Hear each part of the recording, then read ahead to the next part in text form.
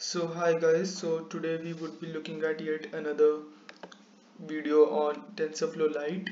In this video we would be looking at an example of TensorFlow Lite, how things get converted from TensorFlow directly to TensorFlow Lite using the TensorFlow Lite converter. So all the credits for this video goes to Google Developers Code Labs and Google Developers. For in this video I would be using an already built lab of and model of by Google developers of TensorFlow Lite. The reason I am using this one is right now is because these models get updated time on time along with the Android versions and Android compatibility. As we can see here, it has been updated so many times. The same model recognizes flowers with TensorFlow Lite on Android. You can see the time it has been updated, even for Android beta it has been updated. So in future we would be covering some part that I have personally used made for means experimenting my models, but for now in the initial time we would be looking at the models that have been made by Google Developers Code Labs. So I would be using the latest one that has been updated on the latest one that has been updated on August. You can choose anyone and start the lab. So yeah, I would be giving the link to the Google Developers Code Labs in the description section. So coming to the part, this is the TensorFlow file that we would be needing in the form of TFLite. So basically in this you must be thinking how directly we convert. So this is the TensorFlow Lite converter, which takes a TensorFlow models and generate a TensorFlow Lite model. So what it uses is we have two options for using the converter. This is the Python API. This makes it easy to convert model as part of the model development pipeline. Apply optimization and metadata has many more features. Command line, this only supports basic model version, so obviously we would be using the Python API part. It's because not the command line. So the first thing I'm going to do is change the runtime here to GPU, and I would simply connect it. And after that, coming to the part that what this whole model is going to work like. So this is a flower classification. We would be using this model for predicting which flower are we showing to our model. Means we would be predicting what is the flower that is being shown to the model and see the accuracy. So we would be deploying this whole model on an Android app. You can think like that the Android app will be looking at the flower that you are showing to it, and the Android app would be telling you, okay, this is this specific flower. So the first thing that you need to do here is, you can even see here, the first thing you need to do is import the TensorFlow Lite converter and all. And yeah, for the first you need to do a install the TFLite converter. So this is the lab that is available by Google developers. So as you can see, the TFLite model maker is being installed. This would be helping us making the TFLite model from a TensorFlow file. So you can see here, if you want to see in this detail, model maker library simplifies the process of adapting and converting a TensorFlow neural network model to a particular input data that when deploying this model for an on-device ML application that is going to be an Android application for now. Now we would be importing the image classifier data loader, and I have already told you that these are things, some basic version thing that we always import in even our computer vision and as NLP models.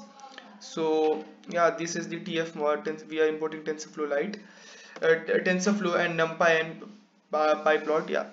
So after that, we would be giving our model some images. So it's not some images, hundreds of images.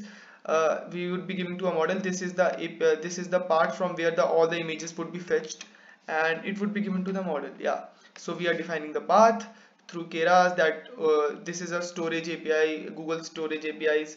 So this is an official API by Google, you can say.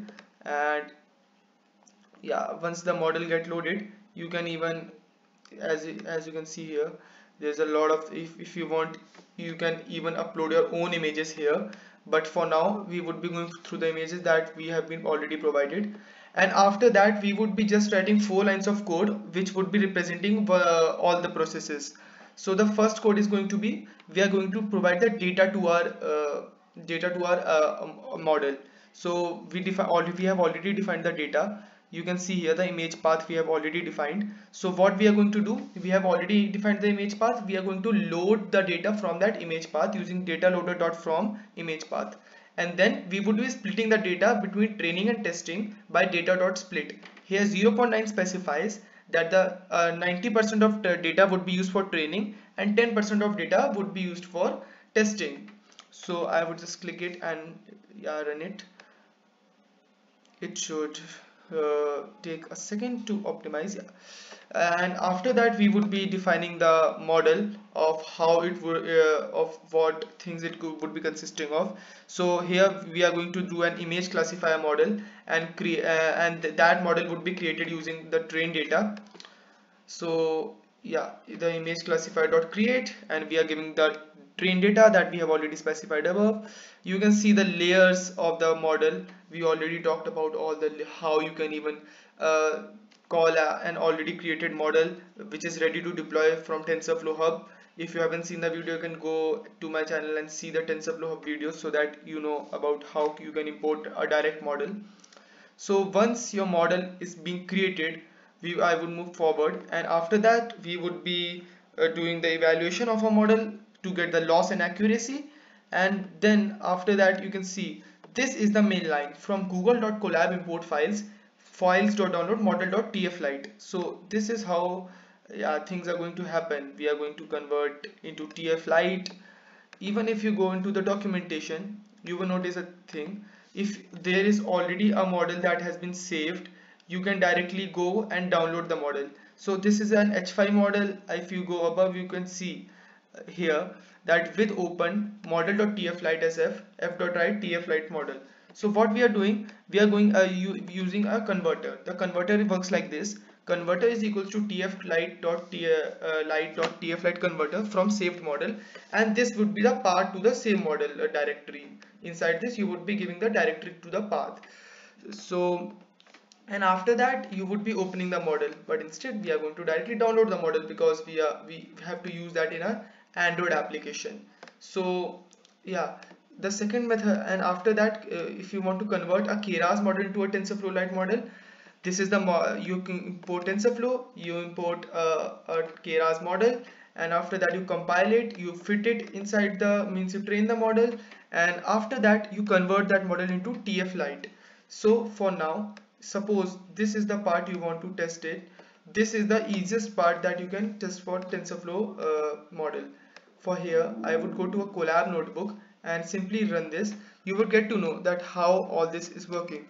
So till the Colab notebook is loading, I would just tell you that this is the main important. These are the two main important lines that we are going to convert the model through. So I would simply create a new notebook, and I would name it I won't name it for now, but I would be linking that in the description section. And this is the notebook that we are going to imply things on. Now here I would simply paste it, and I would keep the runtime as TPU for now because because one of my notebook is already comprising GPU. And if you don't know, Google Colab would always will only provide you GPU once at notebook for once. So I would simply run the model, and after that you can see the model is being trained. It's not a very huge model, so yeah, the model has got converted and the model is being saved as F. So if you go here, I guess it is, you can see here the model.tflite. So this is how, means if you have to understand from basic, we have done everything from a similar layer from before. We have imported TensorFlow, we have created our model, defined it how many layers it would be consisting of, we have compiled it, after that we have fitted it, that is we have trained the model, and after that we would convert the model. You can see convert the model is the main part because TFLite, this is the line you write, and this is the part, this is the model you want to comprise. So you have done mod equals to model, and you have done TFLite model is equals to converter.convert. You have finally converted it. And now what you have done with open model.tflite as comma vb as f, you are simply writing the tflite model. So you can see here this line, to generate a saved model, what we would be doing, I would just remove this line, tf.saved model.save model and the save keras model keras directory. Suppose you are not making a new model, this is all, yeah, there you are already or you already have a model saved in your directory.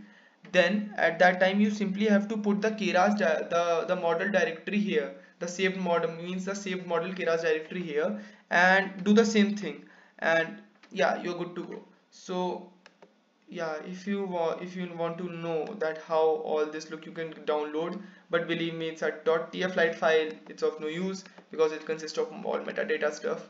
Yeah, so here we are done with that. Now let's check the loss and accuracy equals to model.evaluate and with the test data.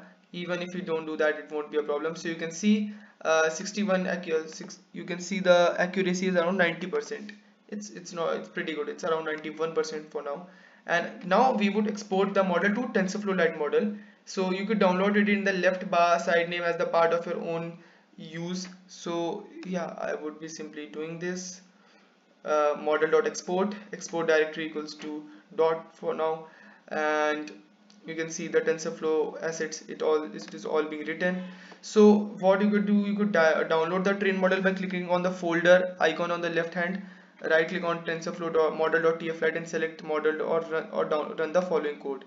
So as you can see from here also you can download, or if you want you can even write a code for specifically for that.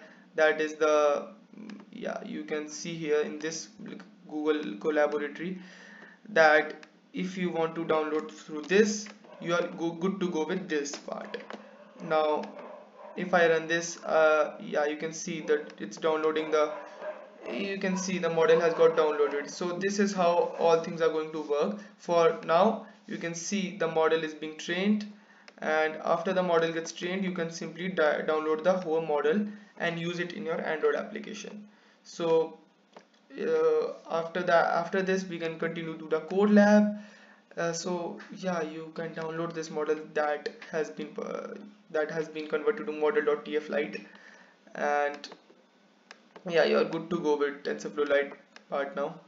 You can see here, yeah, the model has been downloaded, and if you click on this file, believe me, it won't be displayed even on VS Code because it's all definitely metadata type. So yeah, you won't be able to see what's inside the file directly. Yeah, you can use some as third-party tools to see, but the main goal is to put that in the Android application, so that we would be doing in the next video. So yeah, for this video we got to know how to convert TensorFlow to model to TensorFlow Lite and put it in our local directory, and then use it in our Android applications. So I would be using the Android Studio in the next video, where I would be putting my model in. So that is it for the today's video. Thank you and have a nice day.